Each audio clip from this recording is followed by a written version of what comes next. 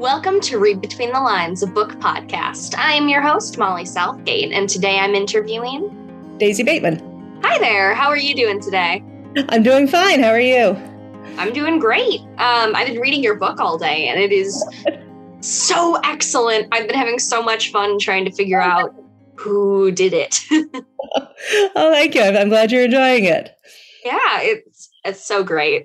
So can you actually tell the audience a little bit about it? Sure. Well, so A Dismal Harvest is the second book in my Marketplace Mysteries series. It features Claudia Simcoe, a former tech employee who has chucked it all and moved to the Northern California coast to open a artisan foods marketplace. I apologize for my dog who wants to give his own description, where she has to periodically solve murder mysteries in between eating a lot of the delicious foods that her tenants and other people in the area prepare. Yes, and that was actually one of my favorite parts of the book is all the food described in it. It was great to hear about it because it was so vivid, the imagery that you used. Where did you get inspired to do that in this book?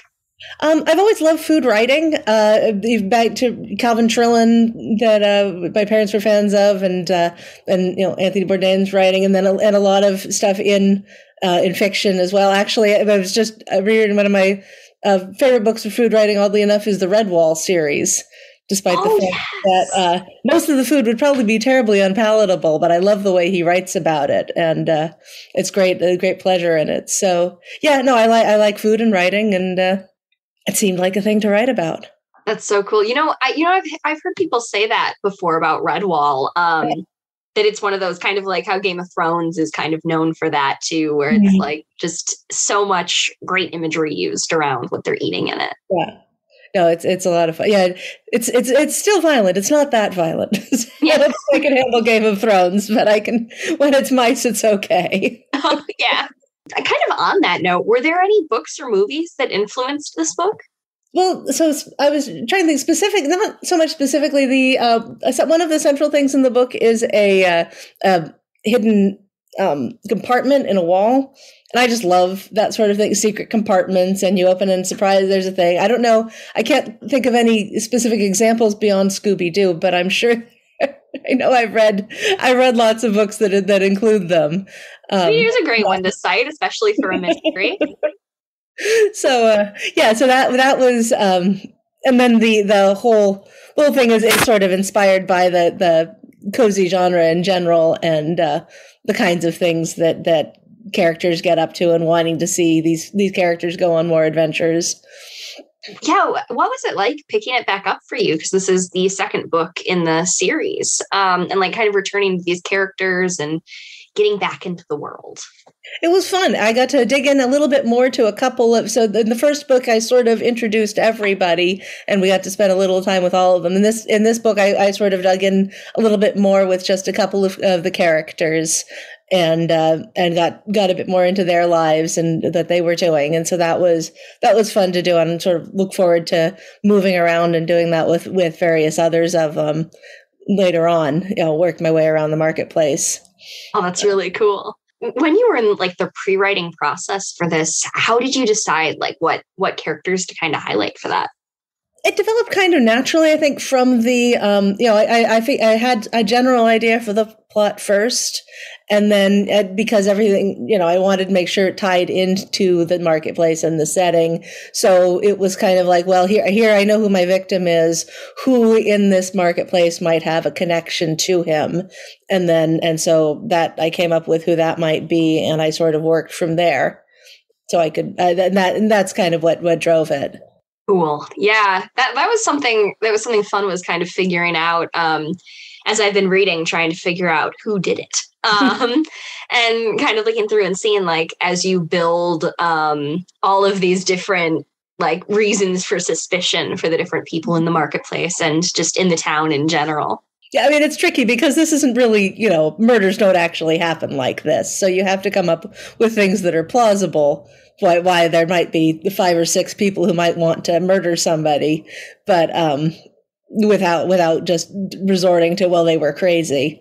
Yeah. And like you said, murders don't really happen like this. And I love how you kind of showed that in your character's frustration at times with it. Like, why is this always around me? It's hard to get away. It's the murder she wrote syndrome. How many people can die in one small town? But you sort of have to. You kind of just have to go with it. It is the genre, and you're creating an alternate reality where this is something that happens. But I think there's no harm in kind of winking at it occasionally. Oh yeah, and cozy mysteries almost put it into a like you said, it kind of puts it into an alternate reality, like a almost a fantasy setting, saying like, well, you need to have the suspension of disbelief there in order to like fully get immersed. Then when you do, it's like the best thing, and it's so much fun. Yeah, there's definitely not. It's not for everyone. There are some people who do find the separation from reality hard to take in cozies, but I really enjoy it. I do as well. So, what is your character creation process like? It sort of varies. So my main character, I based very much on myself and kind of what I would maybe more like to be a little bit, and then with obviously the flaws that you need for a character to be interesting. So yeah, what she does is sort of me thinking, well, okay, what seems like a thing to do in this situation, and the other characters, it's kind of nobody's really specifically based on anybody I know, but they're sort of my experiences with people. That you think about someone who would be in this position in their life and what they would have gone through and what sort of person what sort of traits that would bring out in them, and what are people going to recognize in them, because you can't give a complete person, but you can give people enough to get them to connect, to be like, oh, well, that woman, she has the traits of these people I know. I understand who that is. Sort of. Yes, absolutely. That's something that I love hearing about like character creation and noticing in writing of characters, when it has that element to it where it's like, yeah, I feel like I know these people, because you give them like just enough traits to have that be the thing. And one thing I think it's important not being afraid to let people be a little weird, because people are a little weird, so you can give people odd traits and it's still okay. I mean, it depends on how over the top you're being, but somebody being a very little off kilter in one way or another actually, I think, makes them more believable than not. Yeah. What's one of your favorite like quirky or odd traits that you gave to one of your characters? Well, in this book, there's one character who I quite like, who has just a tremendous focus on vintage tractors. That is the heart of his life, and he thinks that there's nothing remotely strange about it, and has sort of bent this entire museum towards his love of these tractors. And I love that she says that too, once she, without giving too much away, when she meets the person and sees the tractors, how it's just like this moment of, oh, this is his thing. Yeah. Probably my favorite quirk that one of the characters had is all the bee puns. I'm a sucker for puns, especially when they revolve around bees. Yes, yeah, sort of the bee crossed with the very dad joke humor of that. I did enjoy writing him as well. He will definitely come back with more bee puns. Oh, amazing! Did you put any Easter eggs in this book? And that could be like to the first book or to any in general. So a little bit. I hesitate to say too much, because there's one in the first book that nobody has caught, so I'm a big fan of Mystery Science Theater, and Riff Tracks is the follow-on. If you're familiar with that, Mystery Science Theater was an old television show where people made fun of terrible movies. Oh, it's so good. And there's a modern version where the same people are still making fun of terrible movies, but without puppets. So there is a line in the first book that is a very specific reference to a famous line from a Mystery Science Theater riff, which I'm just waiting for somebody to catch. And then there's a character in the second book who is named after a director of very bad movies. Ooh, I'll have to look out for that. Relatively common name, so it's really sort of only an Easter egg for me. But but if anyone who watches a lot of riff tracks and knows that that's there can probably pick it out. Oh, but that's so cool. There probably won't be very many people. But that's awesome. It's those kind of niche things that give a book character. Mm. So what was your outlining process like for this book, and did it change at all from how it was in the first book? It did change a bit. For this book, since I had a publisher, I had to pitch it. So I had to write a reasonably complete synopsis of the book before I wrote it. So the first book, I didn't quite, I had just sort of an idea, but not really a formal synopsis or outline. It did change. It changed some. I knew that the victim didn't change. The killer sort of changed. And some of the details in the middle changed a bit. But I did know for certain what the dramatic final scene would be even before I figured out how to write it. Ooh, that's really cool.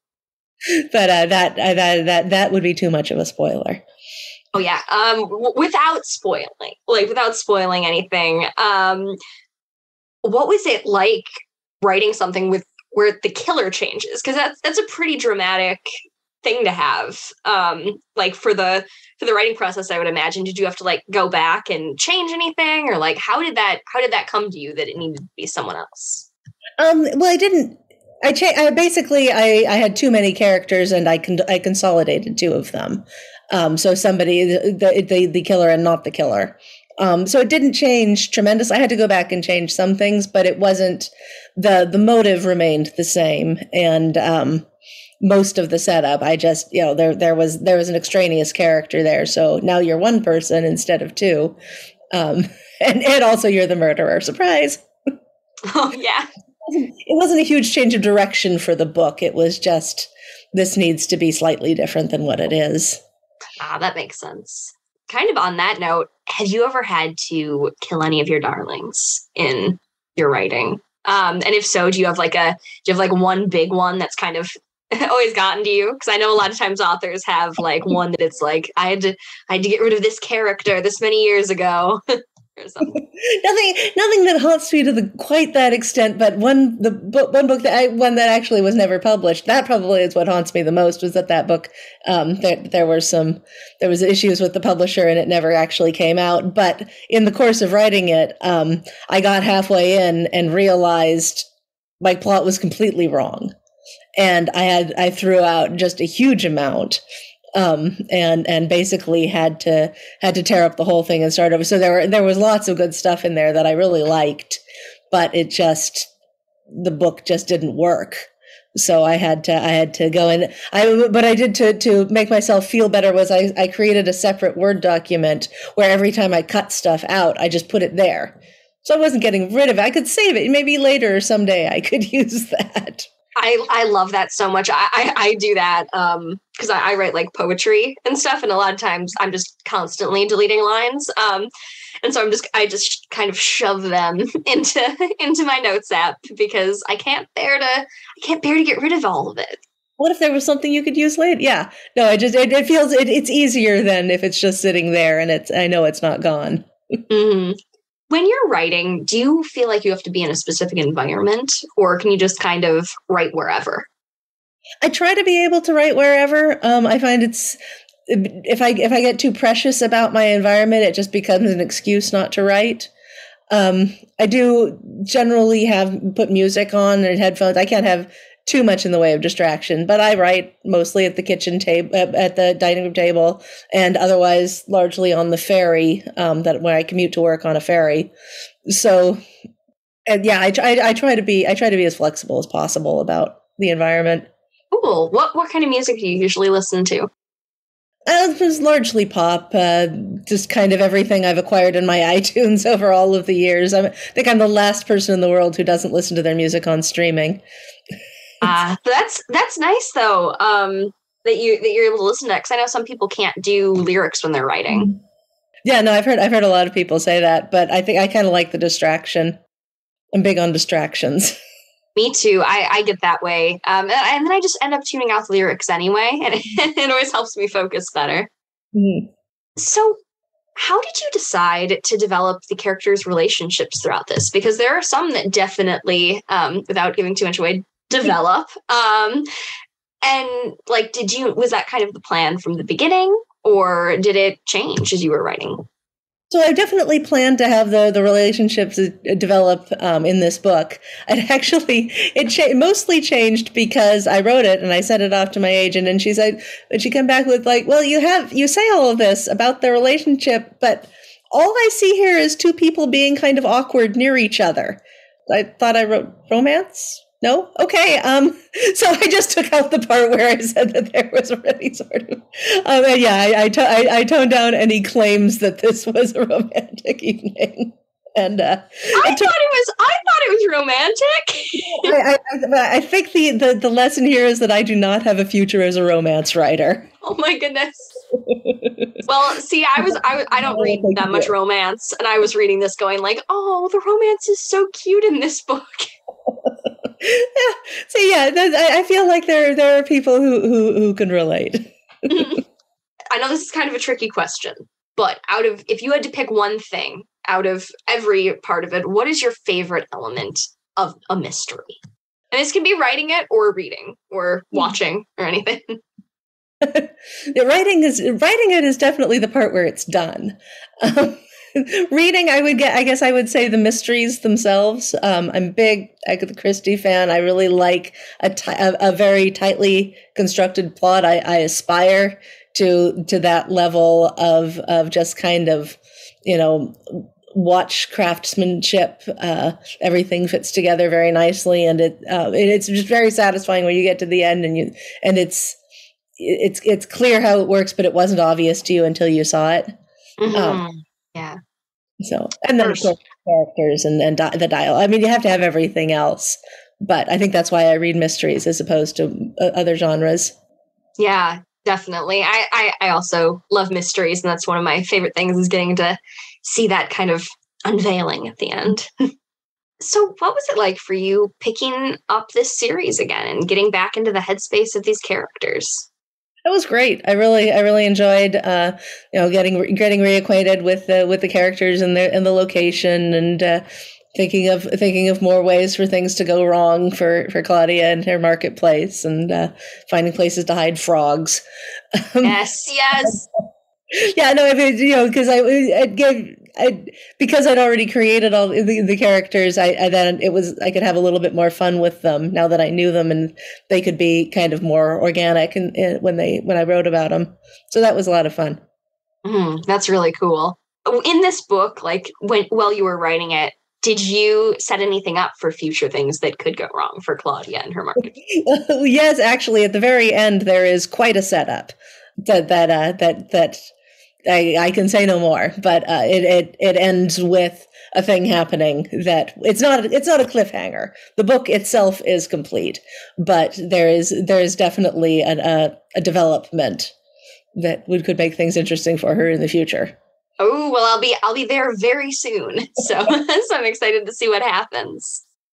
Yeah, I actually want to talk a little bit more about the setting, because you expanded a bit in this book with certain, as you were saying earlier, I'm trying to figure out how to skate around the spoilers, but certain secret hideaways and things like that.